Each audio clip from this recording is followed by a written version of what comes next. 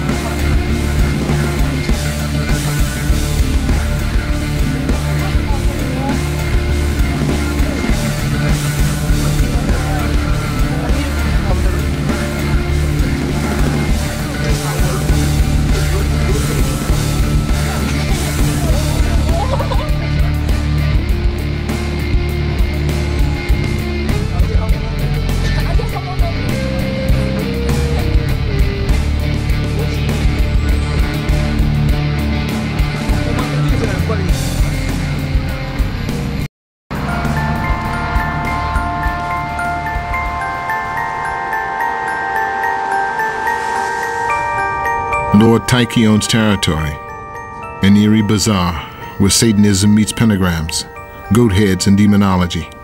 A truly scary place, a truly scary man.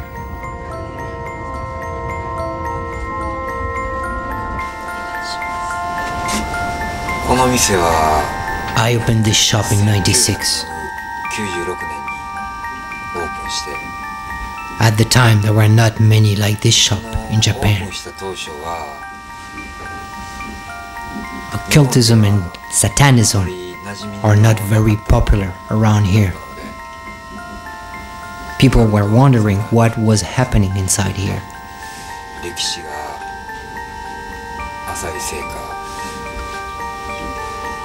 I love the occult. This secret world that people like me want to investigate. This is why I wanted to show it to the world. We have the right to exist. I also opened this shop to meet more people like me, more adepts. I think there are people like us everywhere in Japan.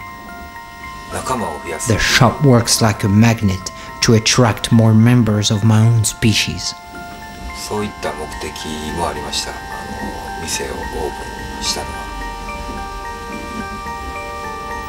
Since I opened the shop, there were many occasions to travel abroad, especially in the US and in New York City.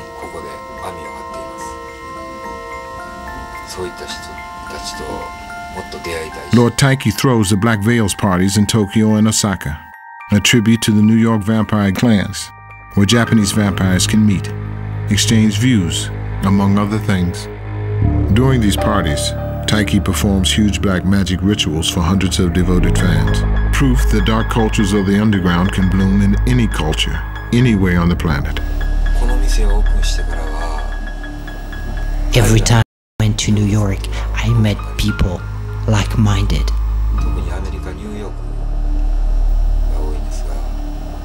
Among them, I met Father Sebastian in his shop. He was making fans and contact lenses for the vampires.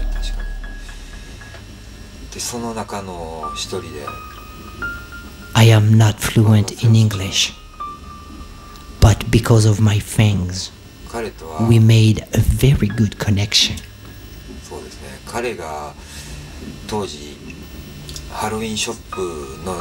He offered me an ink. The USA and Japan are quite distant.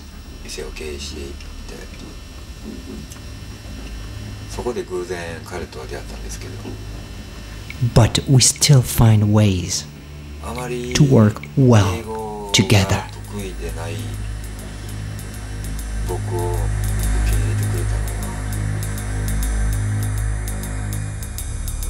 During the 21st century, the vampire subculture is growing bigger and stronger than ever. The most bizarre rumors will keep spreading from the underworld. New tribes, new clans are forming. Somewhere beyond our sight, new species are getting ready for fame. I'm afraid humanism is not the next trend. Groups and individuals are trying at all costs to escape reality. A reality they cannot bear any longer. Don't ask me why. We all know the answer.